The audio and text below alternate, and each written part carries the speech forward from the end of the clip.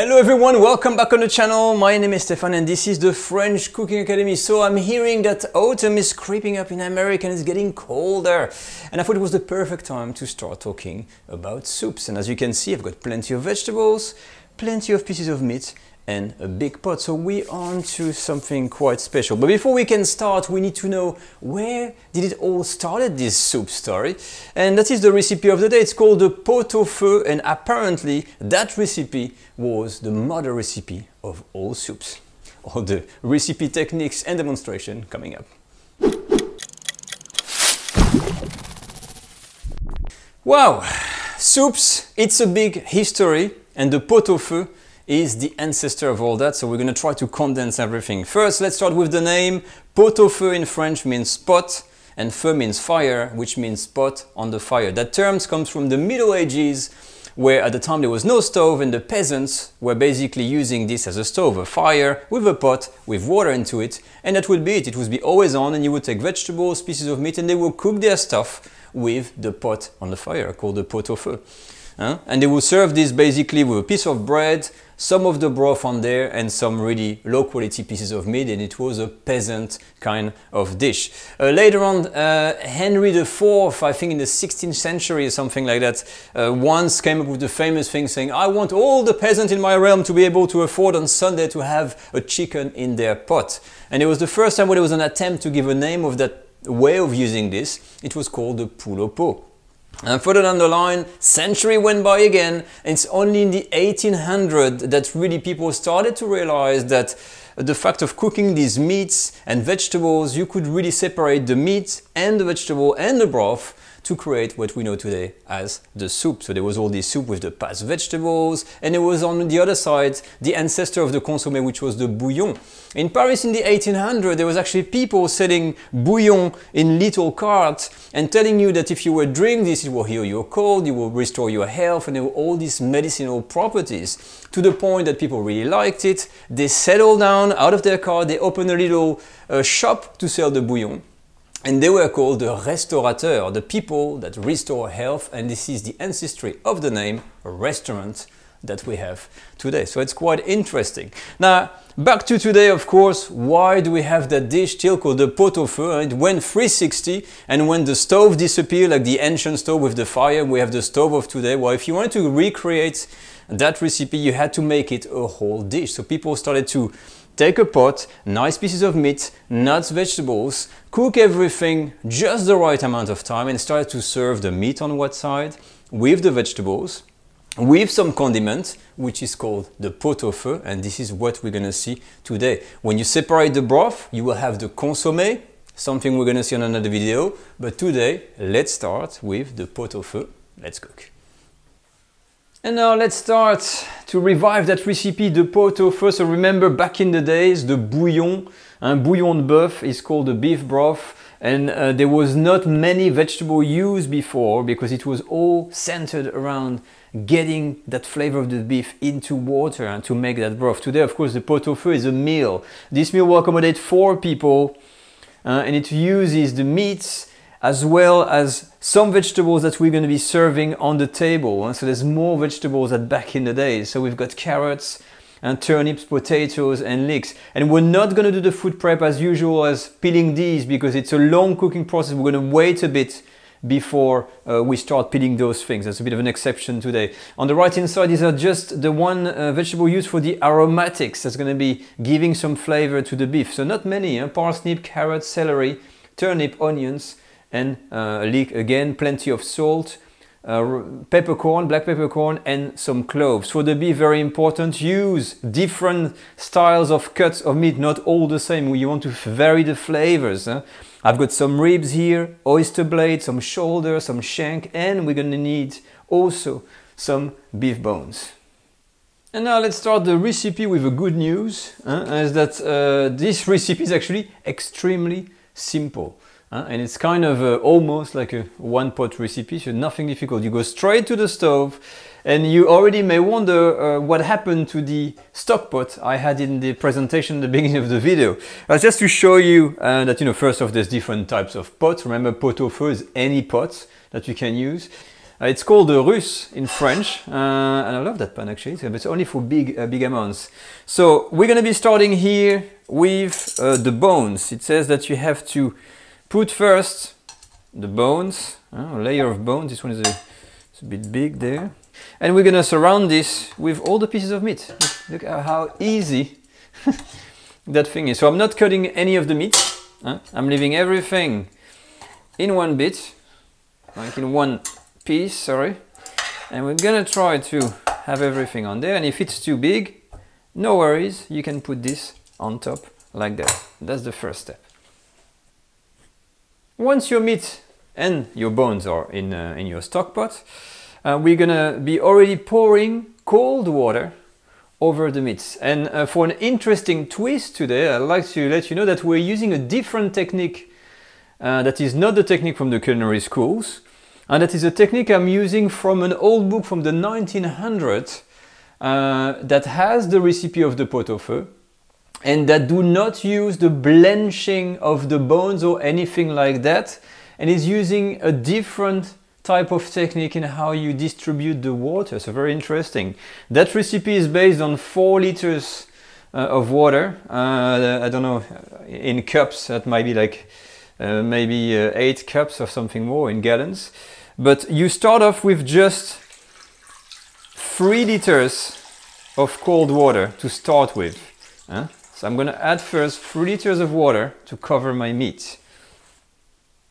My water is now in, and immediately I'm going to turn my heat on high, and we're going to bring this meat here, or the water, sorry, to the boil, and I'll tell you exactly what's going to happen then when it boils.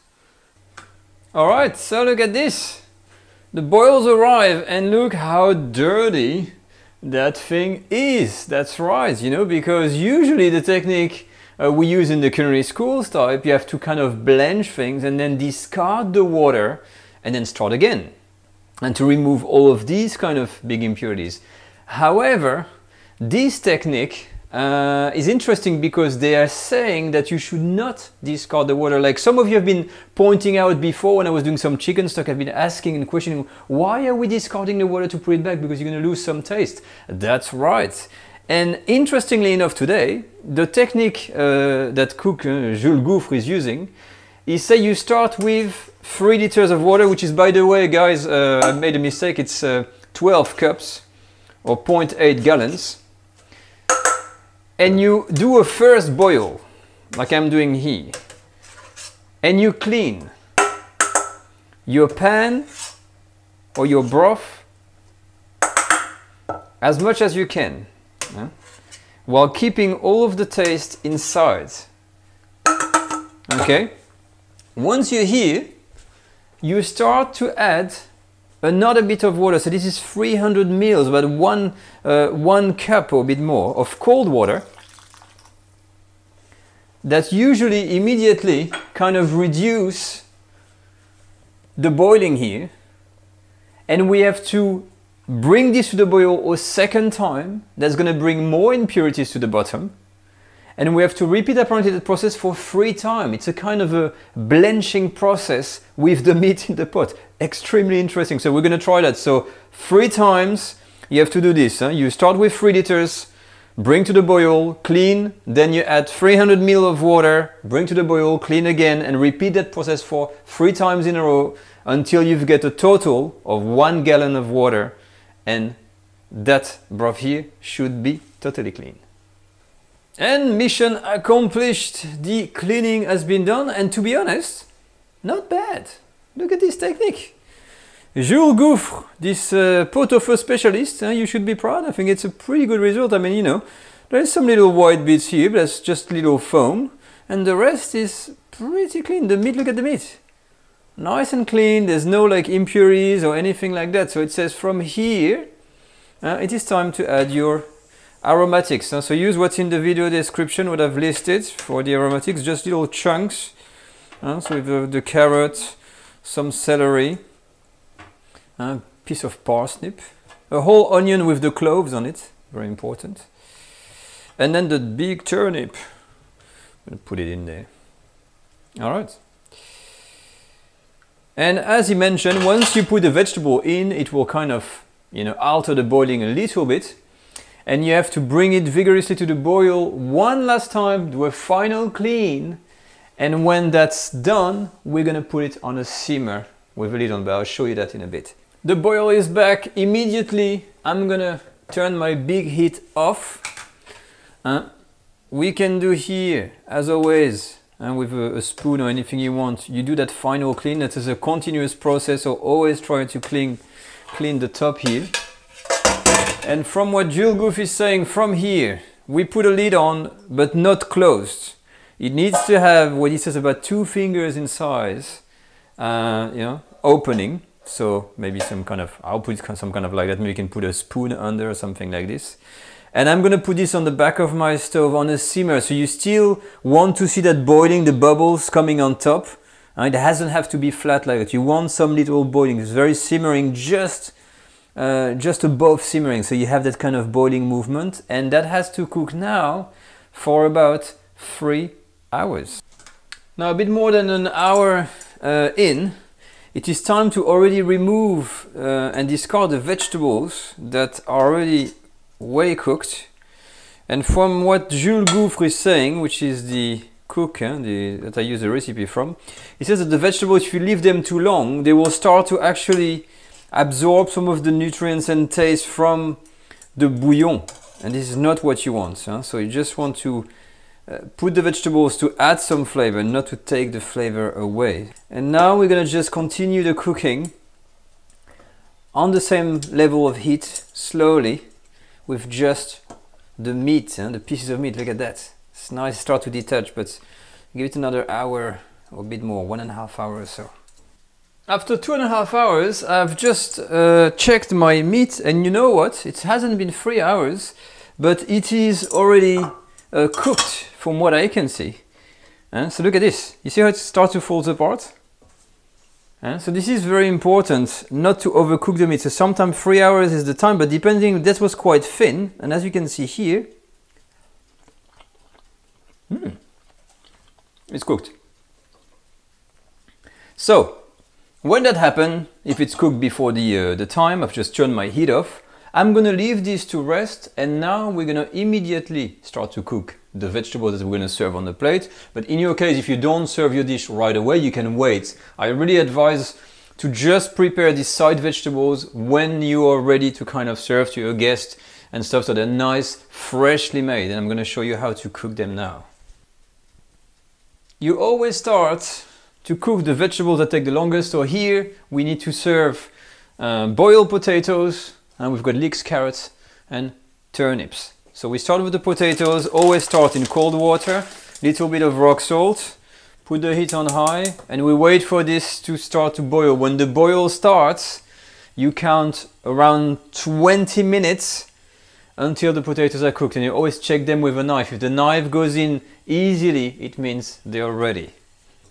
After you started your potatoes, we can also start by cooking the carrots. So I've peeled and cut my vegetables, and I'm gonna put the hard vegetables at the bottom here. I'm gonna put a multi-layer.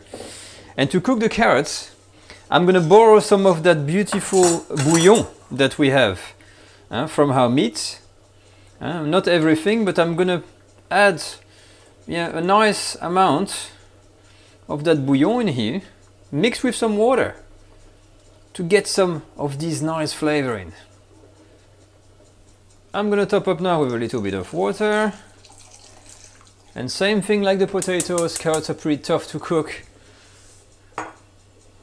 I'm gonna bring this to the boil and start cooking everything. And then, halfway through, I'm gonna start to add my leeks and some of my turnips that actually didn't look very good, but I'm still gonna try to use them. When you're about 10 minutes in, and the carrots are boiling, I'm gonna add some turnips in there, as well as my pieces of leeks. Hopla. And I'm gonna top the whole thing up with a bit more water. There we go. And wait until this is cooked, so that's another 10-15 minutes. And that's it, guys, we're reaching the end of our pot au feu making. So this is all the elements of the pot au feu. At its core, the pot au feu is just boiled vegetables with the boiled meat, and there you have some broth. I've got the bones here that have been discarded on the side, and all the juice from the cooking my vegetables, I put this back into the bouillon, and this is how it's called, and the bouillon de beef, or bouillon de bœuf, as we call it in France. Now, usually when it's ready, you serve the vegetables on a tray with the meat and you start eating. You don't care about taking care of the bouillon filtering right now. Because I'm on the video, I have to tell you now what's gonna happen, because after that we need to do the plating. So usually, once you're done eating, all the pieces of meat have been discarded. You're gonna filter this with a fine mesh sieve into a clean container or big saucepan, more manageable in size, and let it cool down totally before freezing it for further use. And this is what I'm gonna do to freeze this and use it next week to make the base of our consommé. So that's for the broth or the bouillon.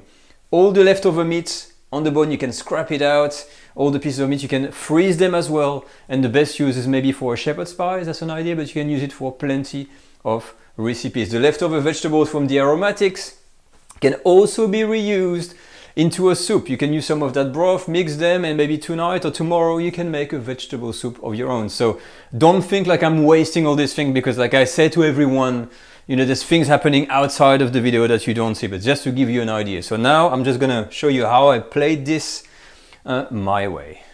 Basically, the pot au feu, how do you serve this?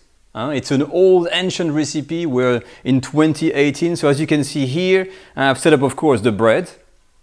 You need this, so before it was served like this. I've got the bowl like a soup, and I'm starting here with a piece of meat at the bottom. The one condiment that is always served with the pot au feu is gherkins and mustard. I, on the other hand, like to have even an extra bit of mayonnaise, and I'm going to show you how my idea in my head was how we should kind of serve the pot au feu. So I've got here, like I've seen this in restaurants, you see the little jar? That's some boiling broth that I had, and I'm going to start with a little layer of the broth. Next, I'm going to go on and grab some of these veg. Then I'm going to add some more meat, because of course we have to be indulgent. And I'm taking the different cuts. You see how they look different? This is more like stiff and a standard type. Now look at this one. Look at that. I'm going to put this one here. Look at these shapes there. That's beautiful. So when we're here, I'm going to just add a little bit more of that hot broth. Remember, some kind of a soup. And we're going to do the things it's meant to be done usually. So you have some gherkins. And you can also decorate it, people like to do this, also with a little bit of parsley. So that's how, the kind of the indulgent modern pot au feu would be. But how do we actually eat it? You see there's a mountains of things. Usually a fork and even a spoon is enough to kind of go through and try the veg. And even the meat should be cooked enough so you can just detach it and eat it with condiment. I personally like to mix it with, for instance, a bit of gherkin, a bit of mayo, and a bit of parsley. But the taste of the broth, let me have a taste of that broth here. Oh, sorry, gherkin. It's actually quite salty, but it goes, you know what, very nice with all the other elements. It really elevates everything, all this flavor, and I think I've kind of overdone that little pot au feu bowl here, but it's just to show you the idea of my pot au feu. But that's it really, guys. The core, it's not something special. It's boiled beef with a broth and that you can separate, and some boiled vegetables. It's an ancient dish, but the most important in that is really this bouillon that we're going to be using next week to create our first really ever kind of soup, which is the consommé. And that completes the recipe of the week. I hope you enjoyed it. This was a bit maybe a bit difficult, a bit long, but in any case, I'll see you all next time for some more cooking video. Take care all. Bye bye.